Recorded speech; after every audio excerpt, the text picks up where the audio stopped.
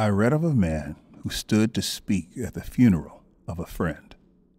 He referred to the dates on the tombstone from the beginning to the end. He noted that first came the date of birth and spoke of the following date with tears.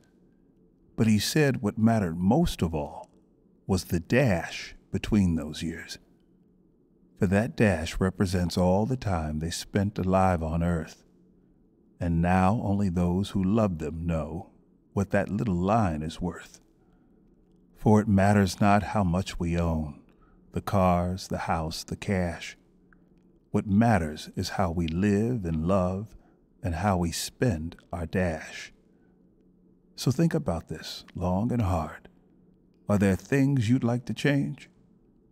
For you never know how much time is left that still can be rearranged. To be less quick to anger and show appreciation more, and love the people in our lives like we've never loved before. If we treat each other with respect and more often wear a smile, remembering that this special dash might only last a little while. So when your eulogy is being read, with your life's actions to rehash, would you be proud of the things they say about how you lived your dash?